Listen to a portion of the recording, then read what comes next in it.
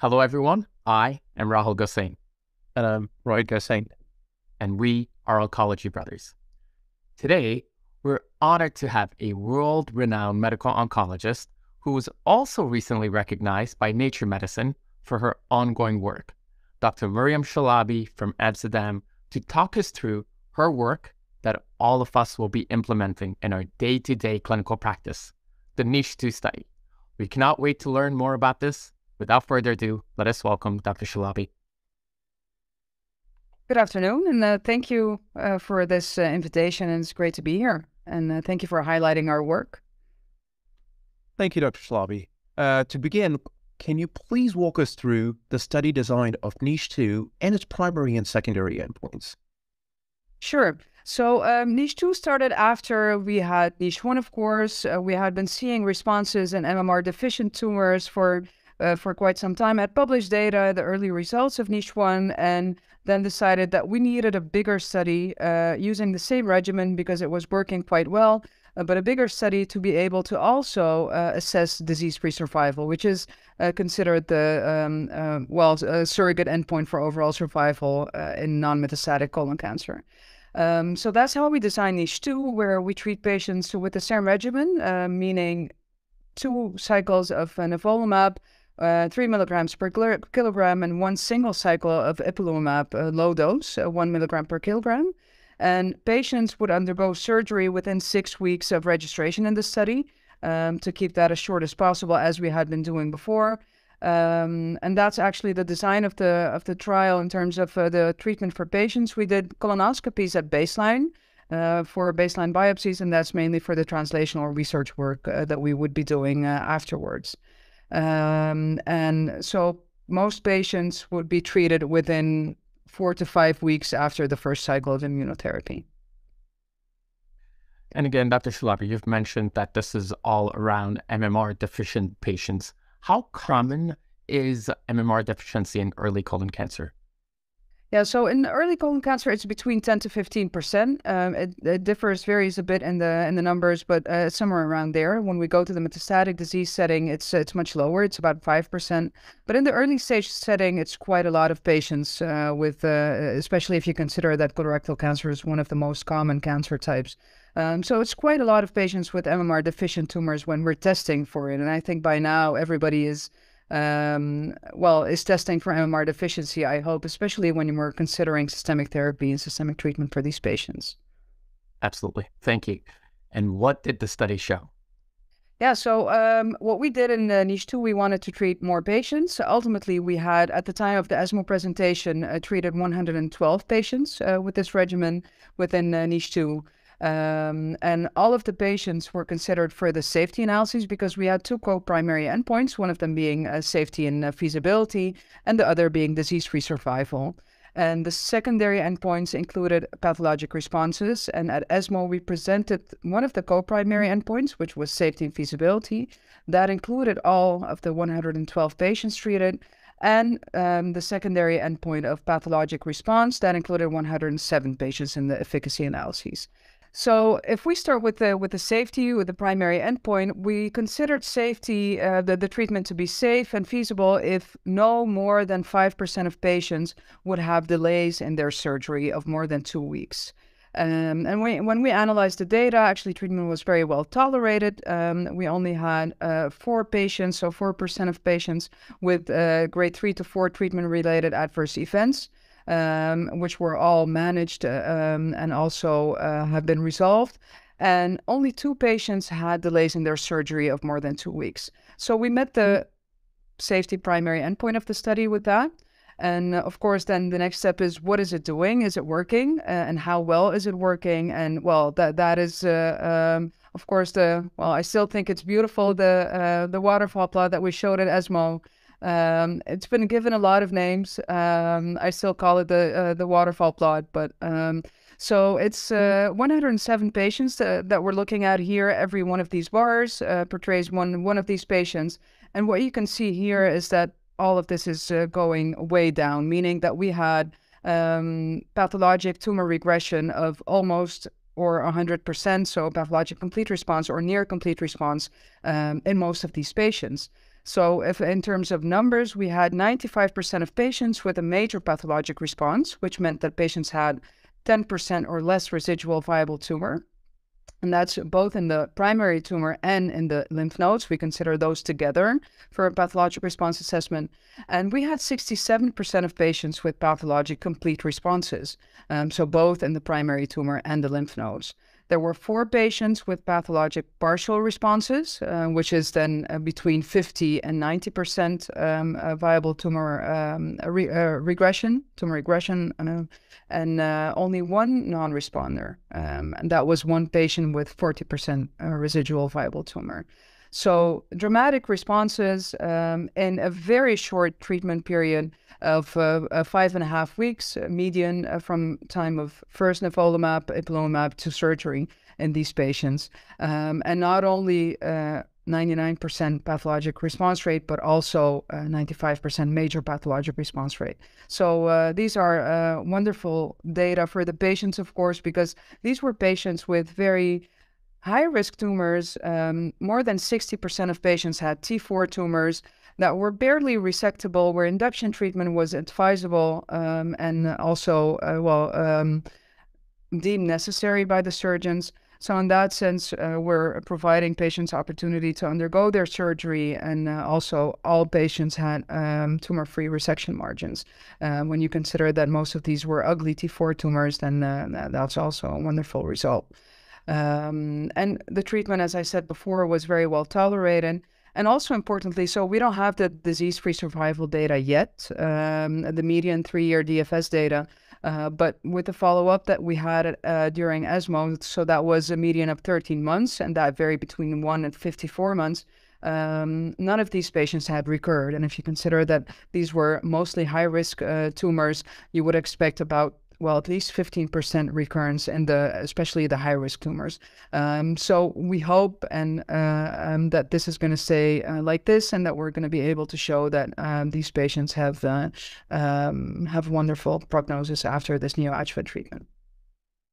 Wow, this is amazing. Blows away one's mind every time one looks at this plot. Congratulations on how famously now known as Chalabi plot. Thank you. And to compare with neoadjuvant chemotherapy, where we see less than 10% PathCR in this patient population, just diving a bit deeper now, did the study show any key differences in Lynch and non-Lynch associated tumors? Yeah, that's a great question. So we indeed looked at Lynch versus non-Lynch associated tumors. We had 31 patients with known Lynch syndrome as an underlying cause of their dMMR tumor. And what we saw is that there seemed to be a higher pathologic complete response rate in the patients with Lynch-associated tumors. So, of course, we saw responses in both groups, and they were equally wonderful. But there did seem to be a higher PCR rate in the Lynch-associated tumors. So we know that the non-Lynch-associated tumors often have BRAF mutations. We don't know that on all of our patients because we're currently doing these DNA sequencing analyses. Could that be maybe a reason why they tend to respond maybe less quickly to ultimately achieve a PCR? Maybe that's one of the drivers there. But yeah, those are things that we're going to be looking into in the very near future. And hopefully we can connect on that in the near future. Yeah, it'll be interesting on what the results show for future as well. This was a bigger study, but we saw similar results for rectal cancer at ASCO 2022. Yeah. Do you think we can start hoping for surgery-free options for some of these patients and perhaps employ ctDNA to monitor closely after they have had IO up front? Great question. I think 2022 was a fantastic year for patients with early-stage dMMR tumors with the rectal cancer study by Sursek and colleagues showing fantastic responses to anti-PD-1 monotherapy and this organ-sparing approach for all of those patients. I think that's wonderful, especially for morbid surgeries that patients have to undergo otherwise. And with the data that we're seeing in NICHE-2, I think that's a very logical next step to consider. Well, what we didn't show at ASCO, but we did actually publish some of the work previously, is that it's quite difficult to assess radiologic responses, especially when you're treating with a very short duration of IO. Nonetheless, I think ctDNA is a very interesting one and definitely one that we're looking into. So we're now currently starting analyses for ctDNA NICHE-2. Where we hope to see how the dynamics of ctDNA are during treatment, prior to surgery, and also after surgery. And hopefully we can use that in the future together with radiologic assessment and maybe endoscopic assessment as well to ultimately decide whether a patient can undergo or shouldn't undergo surgery, and that we can watch and wait. So we have a study now that's ongoing, and that's for the locally advanced, irresectable DMMR tumors, where in the US, it's a common practice to give those patients pembrolizumab in the first line setting, and you have more treatments than we do in Europe. But that is actually not the case in Europe because, well, the study, the KEYNOTE-177, didn't include that patient population. So we're not able to give that patient population immunotherapy unless they have metastatic disease. So we designed this study especially for that reason. We give them pembrolizumab in the same way that you would with metastatic disease. But what we're doing in that study is doing also endoscopic assessments, ctDNA, and also, of course, radiologic assessment. And hoping that that may help also to shape the future organ-sparing approaches for a neoadjuvant and dual checkpoint blockade as well in DMMR colon cancers. Dr. Chalabi, you've mentioned use of pembrolizumab or single agent IO in metastatic disease. In this study, the combination was PD-L1 inhibitor with CTLA-4. Do you think you would have seen similar results with a single agent PD-L1 inhibitor? And how much is CTLA-4 really adding here? That's a good question. I don't have an answer. I do have, I can speculate, of course. If we look at the SURSEX study, at the 3-month mark, they still couldn't tell which patients had a complete response, a clinical complete response. And I think that has to do with how quickly you get a response with dual checkpoint blockade versus monotherapy. I think 6 months of treatment is quite long for the neoadjuvant setting, but it's monotherapy. So you win some, but then you lose also time. On the other hand, dual checkpoint blockade, well, what we're doing here with nivolumab, ipilimumab is just 2 cycles, and you get these responses. And I believe that the 95% MPR, the 28% of patients that don't have a PCR but do have an MPR, it's mostly 1 or 2 or 3% of tumor rest. So I think that probably if we would have waited a bit longer in those patients, we would have had a PCR as well. So yeah, what is anti-CTLA-4 adding? I think it's giving quicker responses and maybe deeper responses in that first couple of months of treatment. But I think that the monotherapy data are also very intriguing. Ideally, we would have some data on who to treat with monotherapy and which patient population that suffices, and who you need to give dual checkpoint blockade in. But it's $1 million question at this time, but I'm sure that we're going to be answering that in the near future as well. Thank you for addressing that. Given such compelling data, as we wait for other disease sites to follow suit, would you consider the same approach in a patient outside a clinical trial for, let's say, upper GI cancer, or even from other disease site with MMR deficiency? You have all these great questions that are very, very timely. Well, let me start by saying I also agree with you and hope that we're going to see more of these data, and I think that's definitely going to happen. I think that the interest has been sparked in both investigators and pharma for studies in MMR-deficient tumors of all tumor sites. And we're working on that. I know many other people are. So, for example, if we look at gastric and gastroesophageal, there is the NEO-NIPIGA study showing 60% PCR in patients treated with neoadjuvant nivolumab and ipilimumab. We're going to be seeing some data at ASCO GI also with neoadjuvant combination treatment in DMMR patients with upper GI tumors. So there's more evidence and it's mounting up. Would I give that outside of a clinical trial?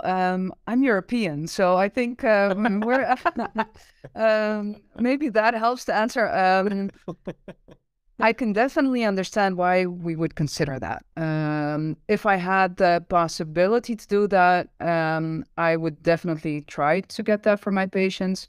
But I think what I'm focusing on now is trying to have a neoadjuvant study for all patients with DMMR tumors. Yeah. As a general medical oncologist, this is what we struggle with day in, day out. So thank you so much for addressing that. Yeah. Well, thank you for the question. I love this question and these questions, all of them. Talking about extrapolating data, based on the current data available, what would be your adjuvant treatment for someone who's stage 3 colon cancer with MMR deficiency and has undergone surgery?